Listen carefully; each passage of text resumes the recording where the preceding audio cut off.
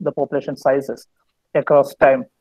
And this whole field of insect population dynamics had been quite a dynamic field with a large amount of theoretical innovations and practical uh, uh, uh, uh, implementation which has happened in managing the population of insects.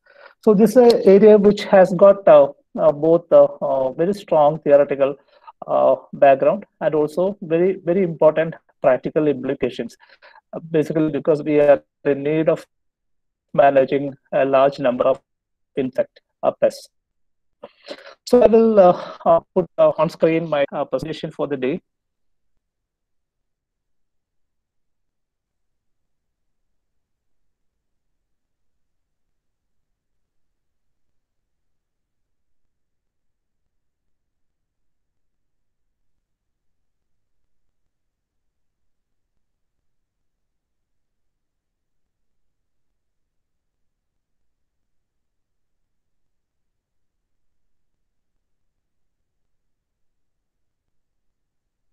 I hope the screen is visible. No, sir. It's not visible. Has it come up? Not yet, sir. No, sir.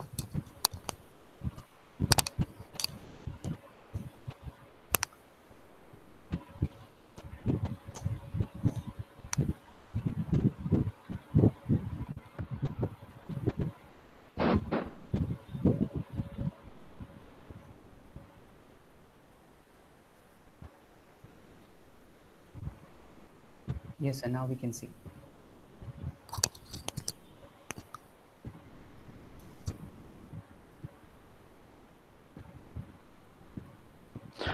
Okay, I think it's visible now. Yes, sir. We can see.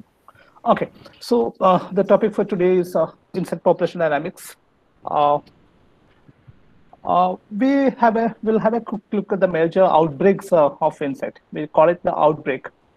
The recent one, the locust outbreak, which happened in the western states of India, Rajasthan, Madhya Pradesh, Uttar Pradesh, which completely covered an area of around 2.5 to 3 kilometer. Many of the crops were affected. The Rajasthan had the most severe impact with nearly 1,49,000 hectares of crop damage in Rajasthan. And severe crop damages was occurred in a neighboring state also with Gujarat. Nearly 18,000 hectares were damaged by the locust swarms. The fall armyworms, Podoptera frugipeda attack, which has happened in the past 9 months, it has spread to nearly in 10 Indian states. And Chhattisgarh, which had the infestation in January 2019, it has got a new report of this particular pest. From in the southern state also, from Karnataka, in Karnataka we had the very first outbreaks, which has spread to other states like Maharashtra and Gujarat, and now it is moving over to the eastern Indian states.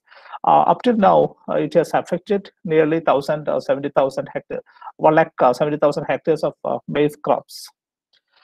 And what is the causes of these big swarms of insects which come and damage our agriculture? There are several environmental causes which have been assigned. Environmental change by way of increased temperature, resulting in extension of the geographical range of pests and pathogens. Basically, the lifespan of an insect is very solidly controlled by temperature. When the temperature increases, the lifespan reduces. So when the temperature is on the up, there could be much more generations than in a normal year. One of the insects which I have studied, it normally goes to 13.5 generation per year. But under increased temperature, it can go to 14 or even 15 generations per year.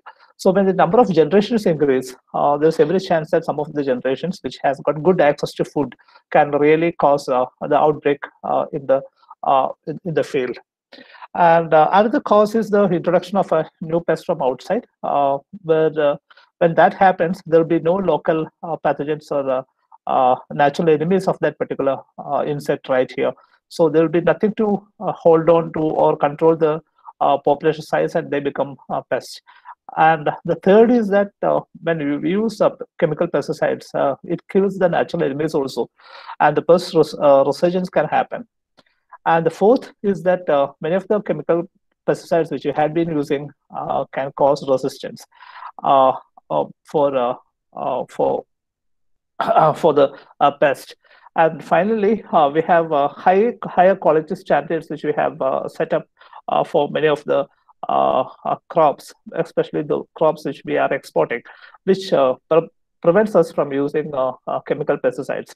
So it is difficult to manage the size of the pests in the field itself. And if you look at the biology, insects are basically cold-blooded, which is technically called as the poikilothermic organisms. They have to shed their exoskeleton in order to grow, a process which we call as molting. And you might be knowing about the metamorphosis which happens. And they have large compound eyes, which helps them to uh, detect movement much faster. Antennae are present for insects, which help them to detect chemical signals. And the general body is divided into the head, thorax, and abdomen. And this is the basic structure of a typical insect. Here on screen is a model insect from the group Orthoptera. And basically, this structure has been tested time and again and found that it is very adaptive to very different conditions. So I'll not be going to the morphology of insects in a big way, but one thing which you need to look at is a thing called spiracles. The spiracles are small openings along the segments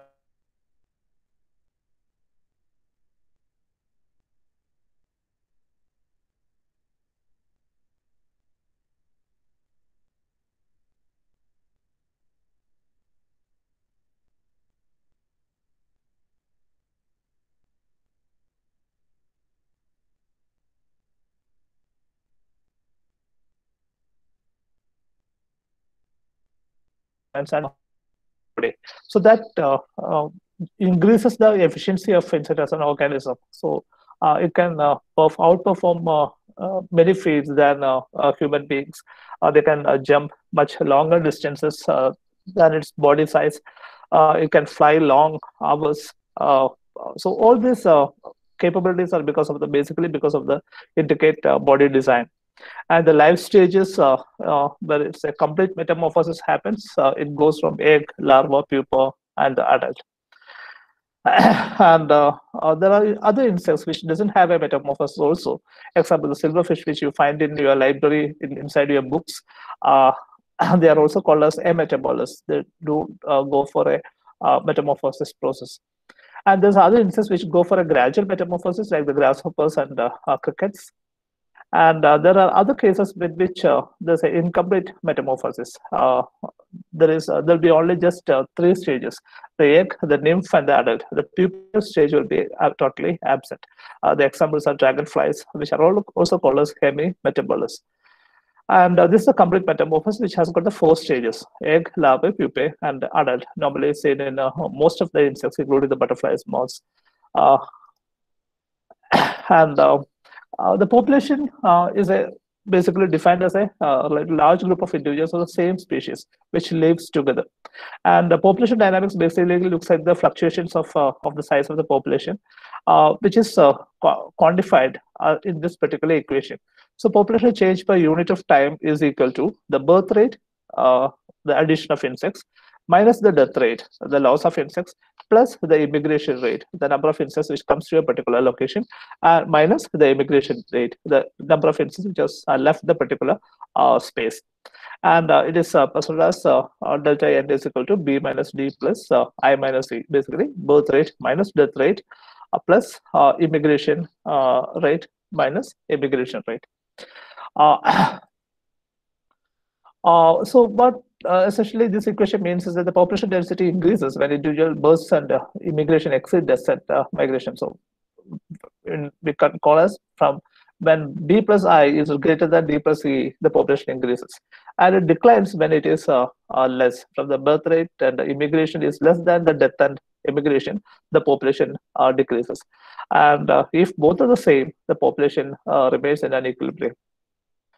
So this is the relationship. It's a natality, the mortality, immigration. So natality adds to the population size, immigration adds to the population size, mortality reduces the population size, and immigration also reduces the population size.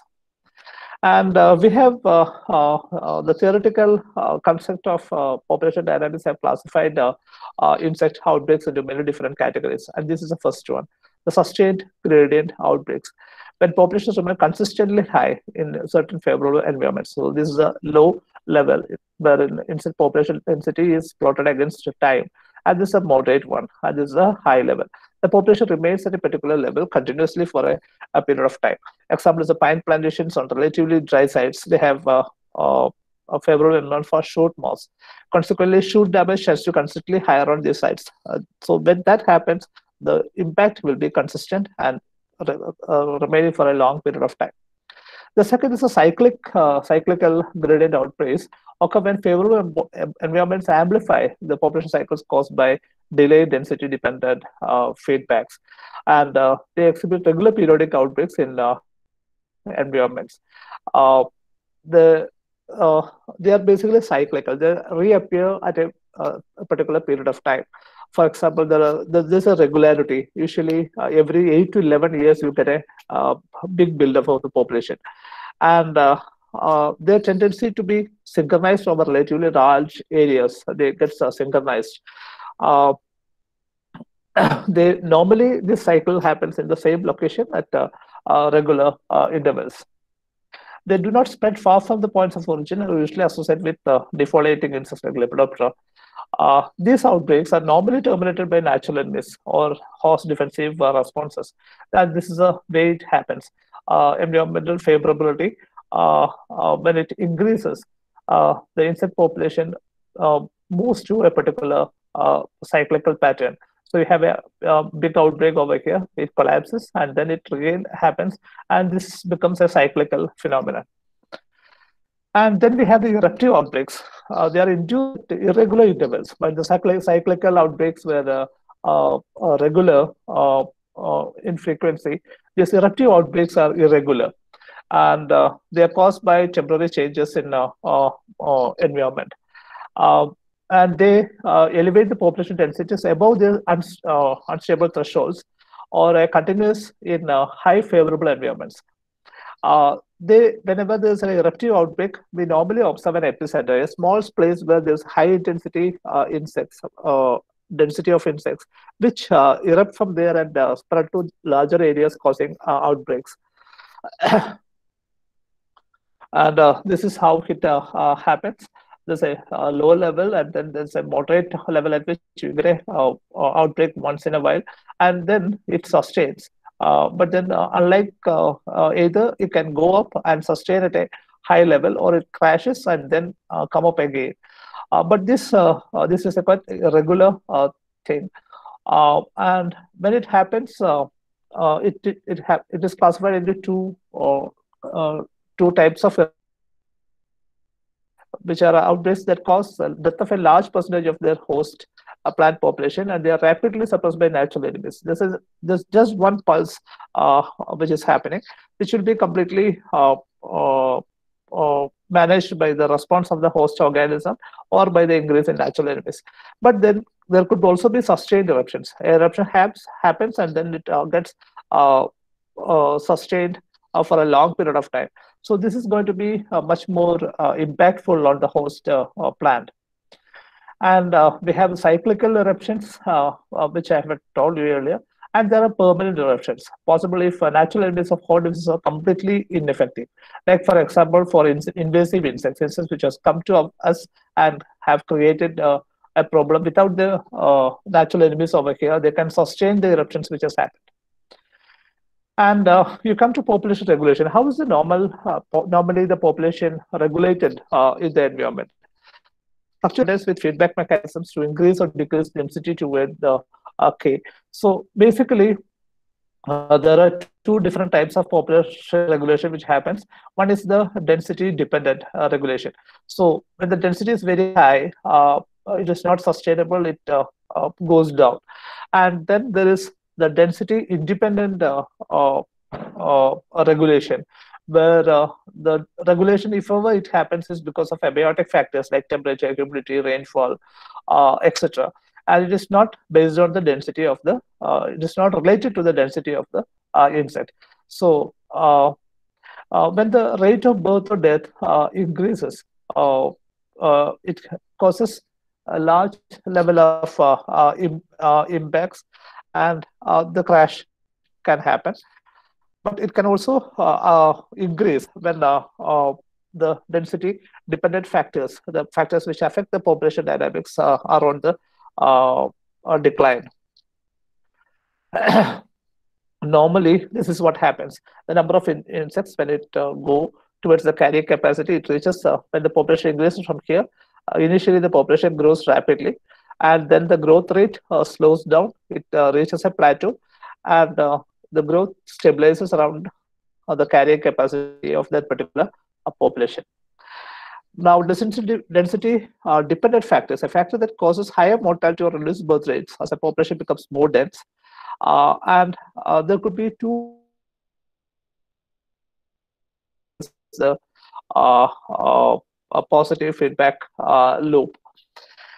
These are some examples of the density dependent effects, like when the density increases, there could be physiological factors which work against it. There could be competition which is happening. There could be territoriality, which completely restrict the population, and the environment becomes unfavorable, and disease could happen when the density is very high, and there's a incidence of a disease. It spreads very fast, and predation will also increase because there is large amount of prey. It is easy for the predator to access it. So these are the density dependent factors which reduces the population size. And the density dependence, a factor that causes higher mortality or reduced birth rates as a population becomes more dense. That's what's called as the density dependence. It could be disease, as I told you earlier, either the supply of food, the predation, and territorial behavior. And we come to the density independent factors. They limit populations regardless of the density. The examples are climate, weather, floods, fire, pesticide use, pollutants, and overhunting. So basically, there are two different ways in which a population is regulated. One is the density dependent factors, and the other is the density independent factors.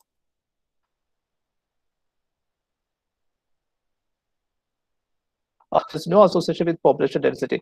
They act on a population independent of the density. So this is basically the theoretical structure.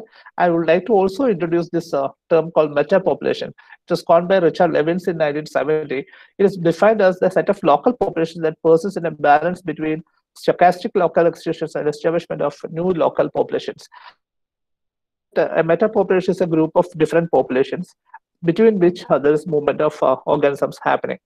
So what it essentially means that a local population can either go extinct, or a new place can be recolonized, but the metapopulation remains almost stable, while the local populations are very erratic. We'll come to the practical implications of that later. And the local population is basically closed one, while the metapopulation is an open population. So group of same individuals living in the same place at the same time is constitute the local population, while the group of same individual living in different places at the same time. Those metapopulations are much more spatially big space in which there are different populations living together. In the case of local populations, the individuals are added only by birth and lost because of death. In the case of metapopulation, the individuals are added through immigration, and the loss is through immigration. So the interaction in the case of a local population happens within that particular population, but in the case of metapopulation, migration from one local to local population to other is possible. And this is basically the metapopulation model. I will not be going to the details of that right now due to a paucity of time. So this is a basic structure of a metapopulation. It's a local population. There are three local populations over here, but there is movement happening of individuals across the populations, and we call the bigger structure as a metapopulation. For the metapopulations, the first one is that the species has local breeding populations or relatively discrete habitat patches. And the second is that no single local population is large enough to have a long expected lifetime in comparison with the expected lifetime of the metapopulation. Thirdly, the habitat patches are not too isolated to prevent recolonization, which essentially means that there should be a possibility of movement between the local populations. And the last condition is that the local dynamics are sufficiently asynchronous to make simultaneous extinction of all local populations unlikely. It essentially means that all the local populations should not be synchronous and should not go extinct all of a sudden together. There should be sufficient asynchronous dynamics present so that even if one local population is extinct, others survive. And these are some of the classic metapopulation models. I'll not be going to the details of that right now. I'll come to one of the models which I had been working on, which is the teak defoliator. This is an insect called as the Hiblea pura. It's a lepidoptera moth, which is mostly seen in Southeast Asia. And this is the life cycle. It has got there's a egg-laying process which happens on the tender teak leaf foliage, and it emerges into larval instars, and it molds. There are 5 different larval instars, which causes the defoliation of the teak tree, and then it pupates on the ground. And if it's a rainy period, it pupates on the by folding the leaf of the plants which are living under canopy. And then it emerges in a week, it emerges to the moth. The whole life cycle completes in 19 to 21 days. And small changes can happen based on the ambient temperature. And the minimum number of days is 19 and the maximum is 36. We had compared the lifespan of insects in Kerala, in Bangalore, and in Dehradun, 3 places with different temperature regimes. And we find that the Dehradun population took 36 days for completing one generation, in 19 days.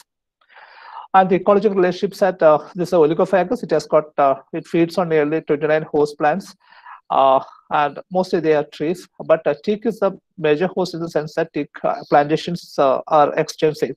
In Kerala, we have more than 75,000 hectares under teak, so there's enough food supply available for this particular insect. And looking at the natural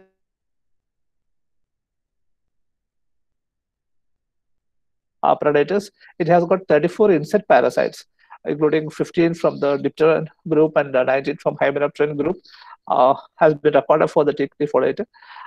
There's a highly complex web of interaction between the parasites and the host insect.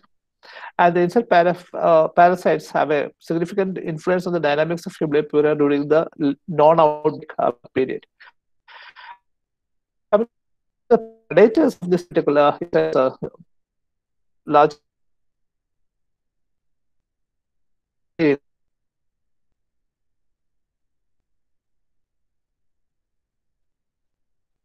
case, the bats. There are many predator species, and there are pathogens also. There are 2 bacteria had been identified. One is BT, the other one is Enterobacter aerogens. And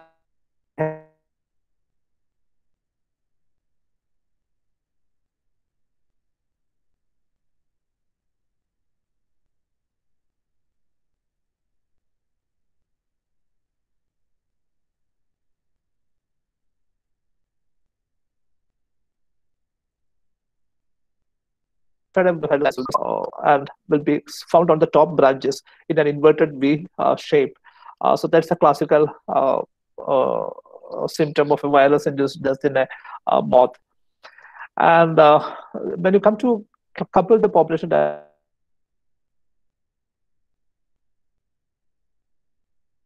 in Kerala, but it's delayed until July in the central part of Kerala and the northern parts of India.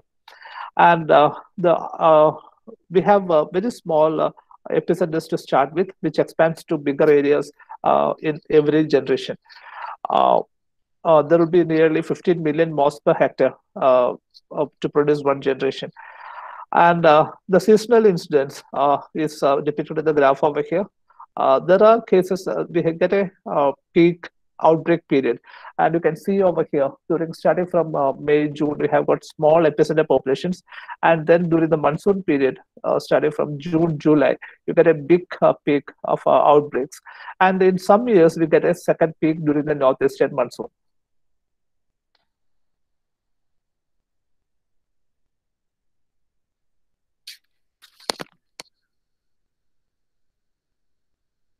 Okay. Okay. I'll take a small break. 1 second.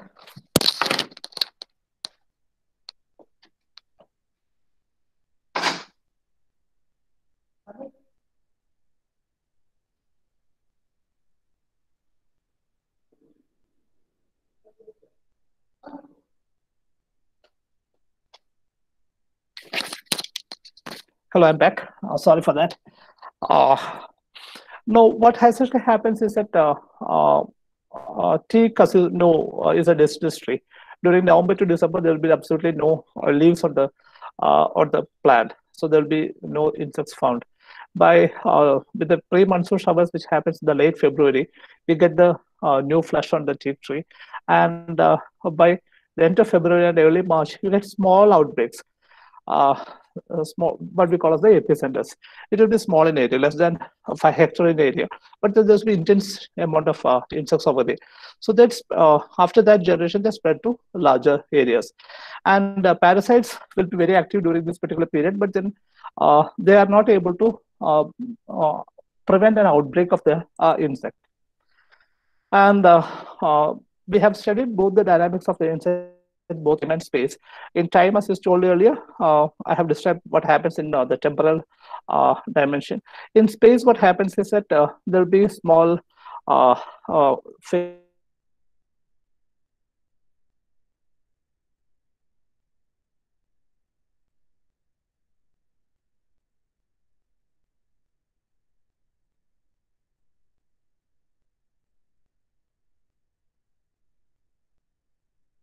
of transform into the outbreak phase or the epidemic phase where large areas are being infested. So, so this is what is happening in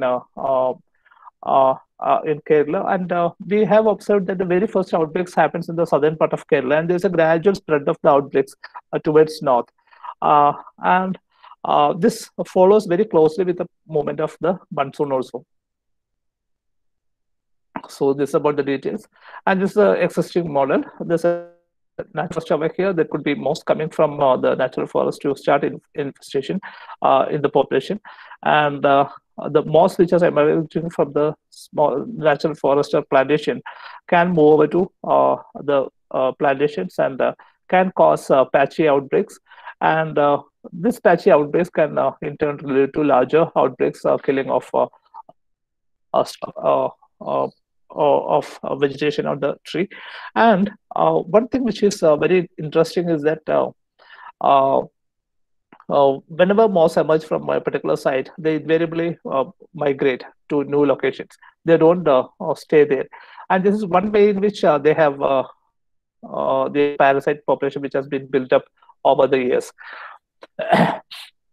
And I'll not be going to the assumptions.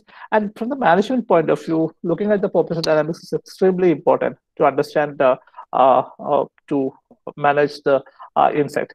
For example, we have developed this particular virus, which I have been explained earlier, into a biopesticide, which is called as a hit check. Now, what we are having a model to control the insect is to target the epicenter population. So epicenter populations are the populations between the endemic and the epidemic phase of the population. So in the epicenters, it will deliver the virus. And the beauty of this virus is that it will magnify once you spray it in the field. Every insect which is imbibing the virus multiplies within the body, and the large amount of virus is released to the environment. So that will be affecting the other insects which has been not been affected when you did the spray. So there's a horizontal transmission happening. And if ever any larvae doesn't get the required dosage of the virus, what happens is that it will remain and be transmitted from one generation to the next generation. And so what we do is to give a sublethal dose of the virus in the epicenter population, so that the moths which are emerging from that particular population becomes carriers of the virus. They will not be dead, but then they will be carriers, so that whenever they interact with moths which are immigrating to that particular area, when they mate, the offsprings will be automatically killed because of the transmission of the virus. And the vertical transmission happens in two ways. The virus can remain in the surface of the egg, or it can be within the egg also. The trans-ovum and the trans-ovarian modes of vertical transmission.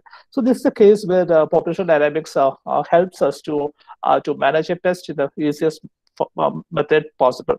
Because when the big outbreaks happen, it is extremely difficult to take plantation because it's a large amount of area, and you will have to go for the aerial mode of application.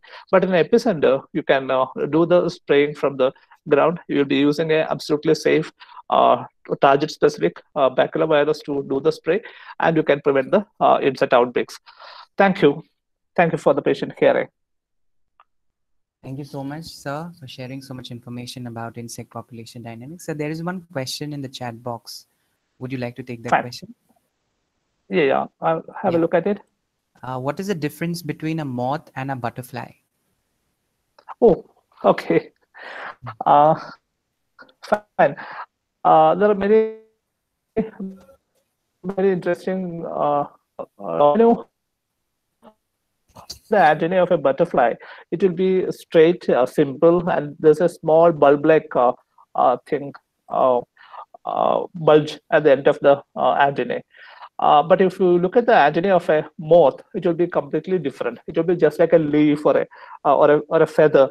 It will be branched. So the single most important criteria is to look at the antennae. There are other changes also, differences also. When you see a butterfly sitting on a rusting, it will have its wings spread horizontally to the ground. But when the moths are there, it will be closing the wings on top of them. And moths are generally dull colored, and butterflies are brightly colored. And moths are quite active during the night, and butterflies are active during the daytime. But then watertight compartments, there are some group of insects which have got the characters of the butterflies and the moths, especially the group called skippers, a group of insects which come under the group Hesperidae. So they are basically having characters of both the groups. I hope I have answered. Yes, sir. Thank you so much, sir. So we'll not be taking any more questions because you are busy today. So thank you so much for taking out of your time, taking out time from your busy schedule. So thank you so much on behalf of Ecology and Environment Science Department. Yeah, thank you, Abhinav. Thank you for the opportunity. Yeah, best wishes. Thank you, sir. Thank you. Thank you, Ramamurthy, sir. Thanks to all participants. Bye. I take care. Thank you for joining. Thank you. If you have any questions, you can send it to us. I'll send it to Sajeev, sir. He will answer. Thank you so much. Yeah, that's good. I'm extremely constrained over time. Sorry for that. No, so any questions, you can mail me. You can access my email ID from Abhinav. Thank you all. Good, sir. Thank you. Welcome, sir. Abhinav? Yes, sir. Okay, I'll meet you in the afternoon. Huh? Okay? Okay, sir. Thank you. Okay, take care. All the very best. Fine. Most welcome. Pleasure of mine. Okay. For the certificates. Okay. See you tomorrow with another new session. Thank you. No, today at 2 o'clock, no? Another session. Take care. All the very best.